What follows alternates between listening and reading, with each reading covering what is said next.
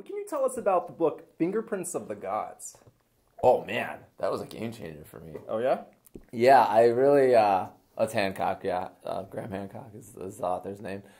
Fingerprints of the Gods was the first book I was given as like an early teen when I was starting to realize that maybe the stuff we weren't learning in school was the right stuff.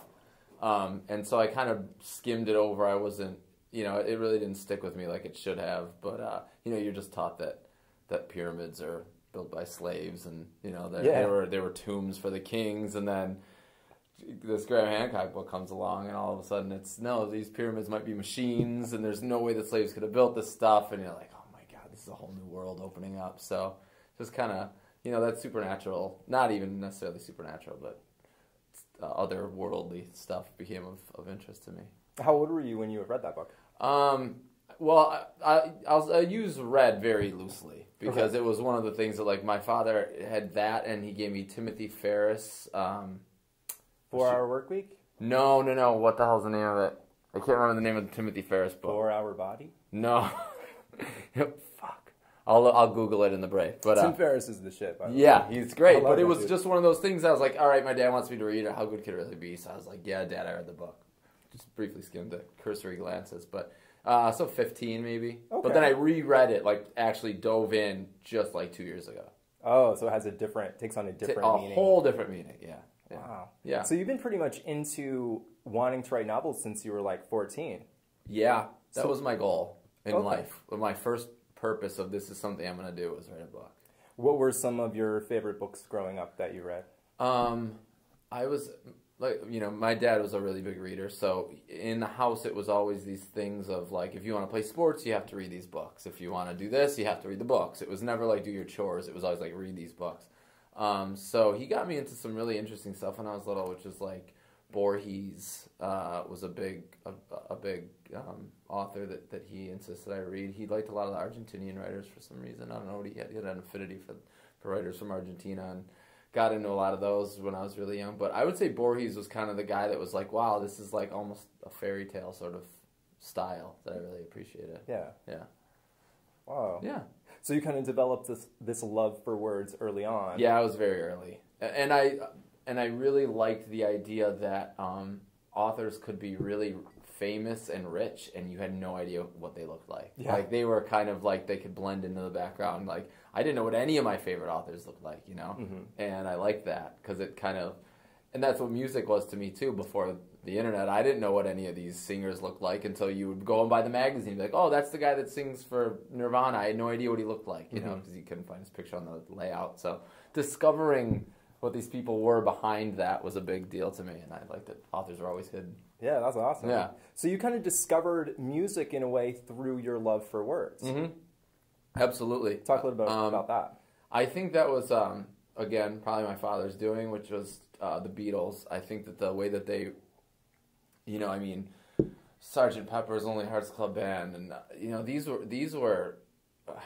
books. These were audiobooks to me. Every song was a story, and I just reading the lyrics was like, oh my God, these are like tales, and these are scenes out of a novel, and I realized that it could be done. Interesting. Yeah. Thanks. So you were talking about Fingerprints of the Gods and how you read it a couple years ago, and it was totally different from when you read it when you were a kid. How did you unravel your thinking? The stuff that you get taught growing up when you realize that a lot of it's incorrect. Like, what was the process for you? I feel like there has to be some sort of main event in your life that really just turns that switch for you. I know that a very long time ago I was also given a book by Herman Hesse, who's probably my favorite author now, but I was given Damien when I was about like 19 or 20, and I read it, and it just didn't make any sense. I didn't care. It was a story about a dude and his friend. I'm like, who cares about this story? Yeah.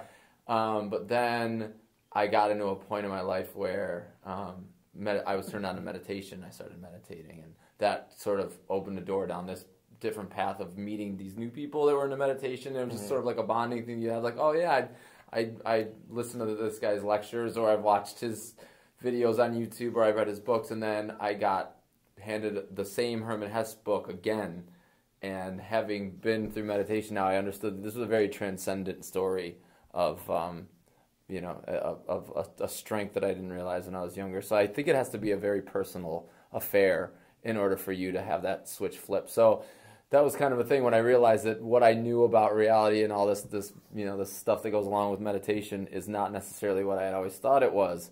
Fingerprints of the Gods was kind of the well, also history isn't necessarily what you think it might be. So it was one of those kind of, yeah. And it's also people, the way they interpret the past and use it. That's all subjective. And you're just, these are the facts. These are the facts. These are the facts. These are the facts. And then one day you realize facts don't really mean anything. Yeah. And then you go, well, what else doesn't really mean anything? And, this story of what happened, this many years ago, or the term prehistory is just an insane term. Like, prehistory, what does that mean? Like, this is the stuff you don't want to have to explain before the stuff happened that you do want to account for. And then, you delve into prehistory, and it's all this, you unearth this whole new world. And there are a lot of discrepancy of facts from the stuff that you learn in high school textbooks versus what actually happened. Like, there's a lot of omissions. Yeah, it's insane. A lot of omissions.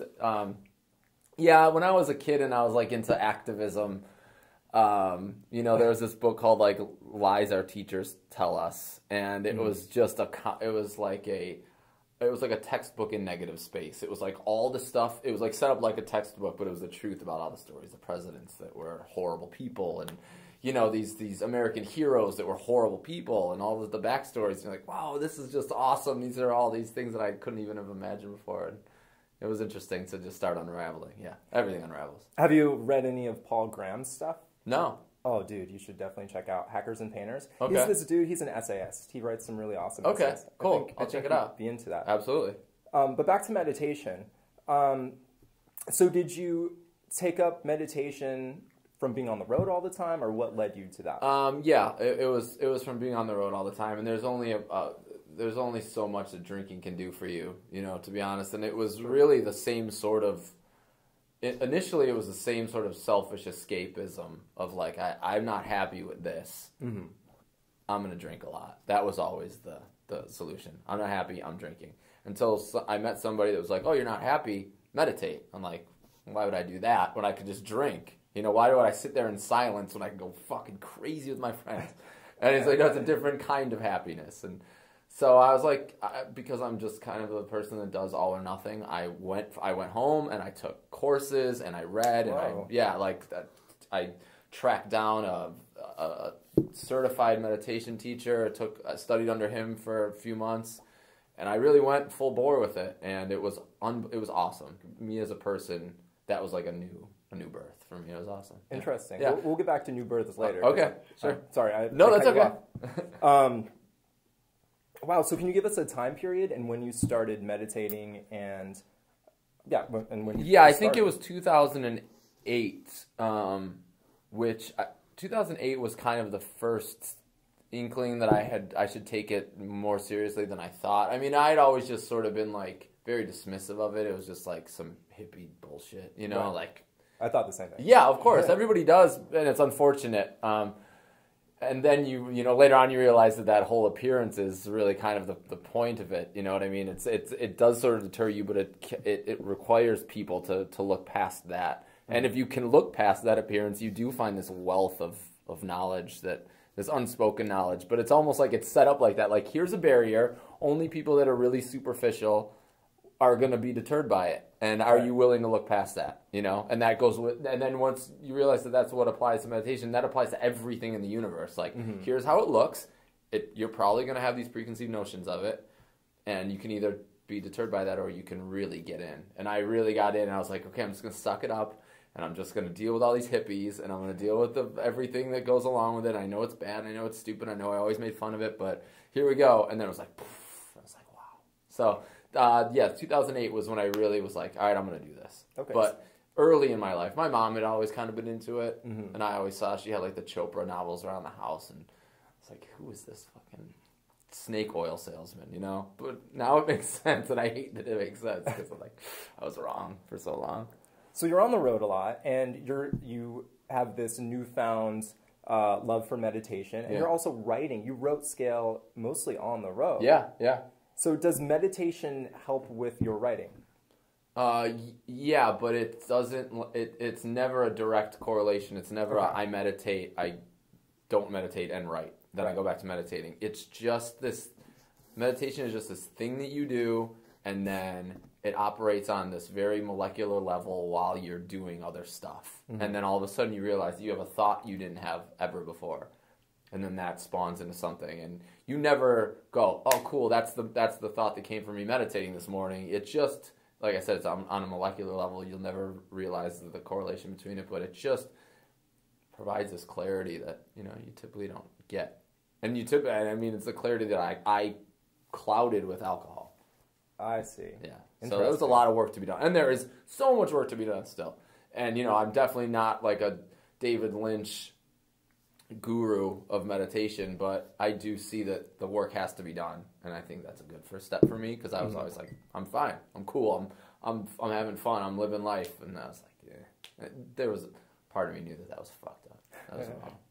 So when I was reading Scale, Ray Goldman, what I realized is a lot of what goes through in the book, it's like his hero's journey. Like you enter this darkness and then you reemerge. It's a very archetypal hero's journey. Yeah. And I have no problem saying that. It is definitely a hero's journey. Sorry to cut you off. Oh, no, I totally agree. It is this, you go in and then you come out clutching fire, or clutching this treasure. But I think that Ray's journey never resolves in him coming back with any knowledge. He's like about to get the brass ring and he's just like, ugh.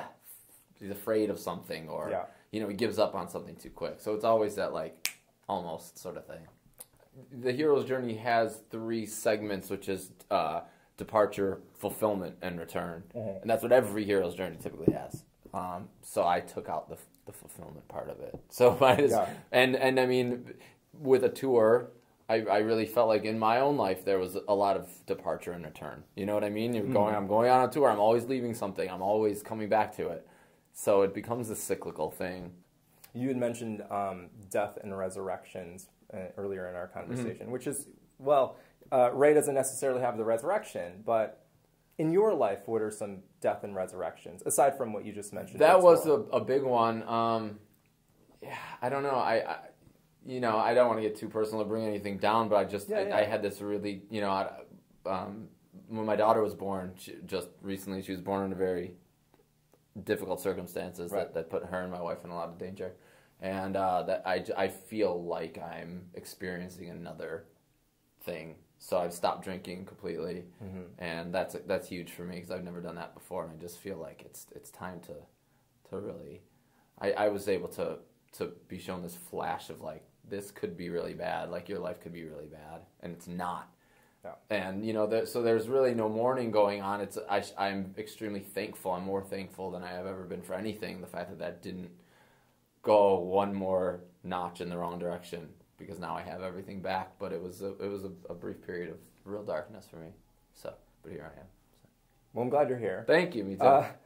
Do you feel that Ray swims against the current of life rather than going with it? Absolutely. I think his struggle is really internal, and it doesn't have to be that at all. I feel like he's not reading the signs correctly. There are so many signs showing him like, go this way. Here's this stepping stone. Take this. Go on to the next step. And he's just like, he's too caught up in himself. He's a textbook egomaniac. He's just so caught up in like, my struggle, there's never been one like it. I'm the only one that suffers like this. And then, he doesn't realize, but he should realize that he's not the only one ever. And I hope the reader realizes that too. Well, it's interesting in life, I think lots of people think they're special snowflakes. And it's hard to break out of that. It is extremely mindset. Yeah. How did you do that? Are you still in the process? Kind of. No, the thing is, it's weird because it's such a juxtaposition. Because no, you're not a special little snowflake, but you're so much more powerful than you think you are by being a part of something bigger. You know what I mean? I'm not a special snowflake, but I am a snowflake in this huge, storm or whatever. I mean, it's really like a blood cell that needs to be a part of something bigger. So when you realize that there's not this duality of you versus them. people think that that's how they lose their individuality by saying, well, if I'm just everybody else, then what am I really? But no, that means you are everybody else. That means you're infinitely bigger than you ever thought you were. Yeah. So it's just really, you have to take away all the power to get all the power, sort of thing. The hero's journey. The hero's journey, yeah. So you had been writing lyrics for over 20 years, and then you started writing scale. So did you find that things were domain specific, meaning that writing lyrics requires a different skill set than writing a book? Yeah. I mean, in the obvious way of the music sets up these parameters and here's a frame, you can't write any longer than the song goes. Totally. I mean, you could, but then you'd be a spoken word guy. Nobody wants to listen to that. But yeah, I mean, so the timing was everything of how long are these chapters, how short are these chapters, sort of things. And I mean, there's a chapter in there that I think is only 2 or 3 pages, but it just felt like it is what it is. And if you're just once you kind of tune into where you need to be with the book, then these parameters do fall in line of like, okay, I said everything I need to say. I don't need to drown it in words. Do you find that there are parallels between the publishing biz and the music biz? Not necessarily in bad ways. I think there are in just the fact that, there's going to be people that are initially a little cautious about it. Like when you start a new band, like, am I supposed to like this yet? Everyone's kind of looking around like, is this something we all agree on? Like, are we cool with this? Are we not cool with this? So I know everyone's a little tepid at first, but yeah, I mean, it's funny to see like people like, I usually don't read books, and I read your book and I really like it, and it's like, okay, that's very cool, I do think that there is a little less competition in so far that I've seen, and I mean, I'm seriously I'm like. In the literary world, I'm the band that plays before doors. Like, I am a nobody right now. I'm just trying to get my name out there. But I do see that, I feel like writers are willing to work with other writers a lot more fluidly than like, this is my territory, get off my territory sort of thing, which I see with a lot of bands. Right. That's my experience, and I could totally be biting my tongue and eating my words in like a month. So. So that brings up another question of criticism. So when you're in a band, Every Time I Die is it functions on its own. And so you're off into this new territory of writing. Yeah. The criticism that you would receive for Every Time I Die versus the criticism that you would receive writing your book, do you feel more vulnerable to one? Oh, yeah. How do you deal with that? Yeah, I mean, yesterday I did this thing. I had something at a bookstore in Long Island, and I was standing out there, and it's like I don't have my guys there to like make noise if I have nothing to say. Like, oh shit, what do I do? Like, okay, with a band, it's like not all the attention's on you because everyone is important, so, when you're in a band. But when I'm just standing there, I'm like, oh shit, this is just me. But it's also a very slow burn of the book, and that was one of the really frustrating things is when you release music, the race is to be who can write a review fastest.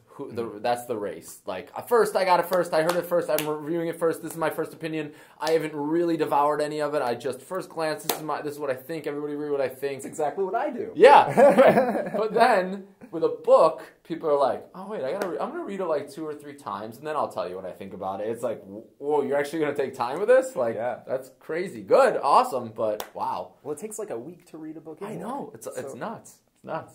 But, interesting. Yeah. So so younger people that are coming up, people are looking at you like, oh, Keith Buckley, the frontman of Every Time I Die.